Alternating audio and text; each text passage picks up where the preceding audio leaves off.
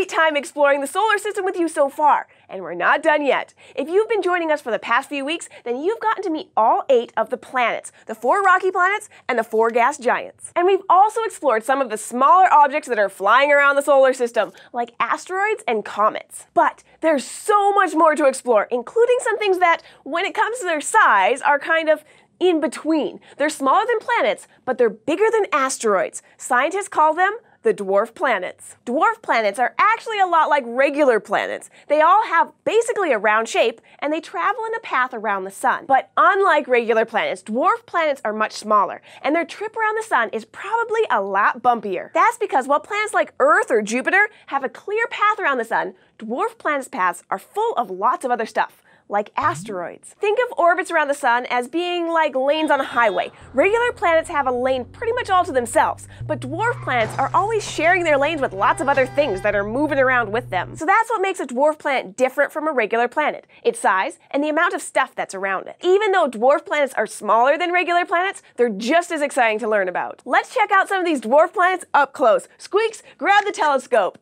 So far, astronomers have named 5 dwarf planets, most of which are very far from Earth. All but one of them are in an icy area way past Neptune called the Kuiper Belt. First up is Pluto. Pluto, located just beyond Neptune, is probably the most famous of the dwarf planets.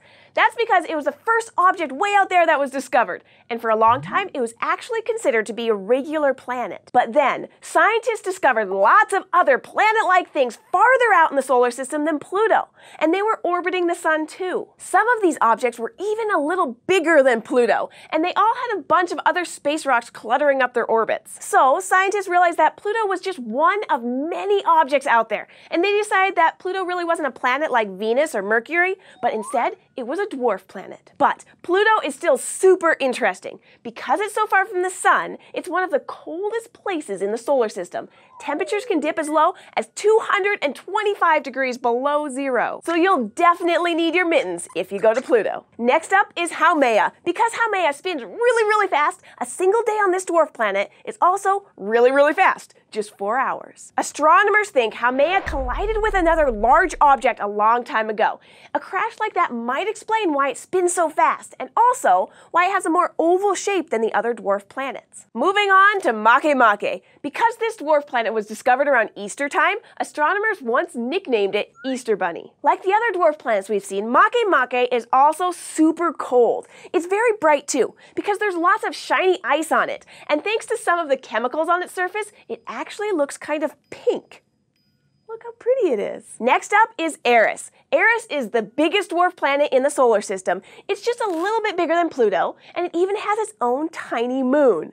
And our last dwarf planet is a little closer to home, Ceres. Ceres is the closest dwarf planet to the sun, located in the asteroid belt, that big band of space rocks flying around between Mars and Jupiter. In addition to being closer to us than the rest of the dwarf planets, Ceres is also the smallest of them. It's so small that scientists consider it to be both a dwarf planet and a really big asteroid. The coolest thing about Ceres is that it's also the first dwarf planet to be visited by a spacecraft. The spacecraft, called Dawn, didn't have any astronauts on it. It was more like a robot that took a lot of measurements and amazing pictures, which has given us the closest look we've gotten at a dwarf planet yet. Scientists hope that by studying Ceres, they'll be able to learn more about all of the dwarf planets. And even though they've only named 5 dwarf planets so far, experts think that they'll soon find hundreds more of them in our solar system. So Squeaks and I might have many more worlds to explore with you in the years to come, and I can't wait. And if you have a question or just something that you'd like to learn more about, let us know by leaving a comment or emailing us at kids@thescishow.com. See you next time, guys.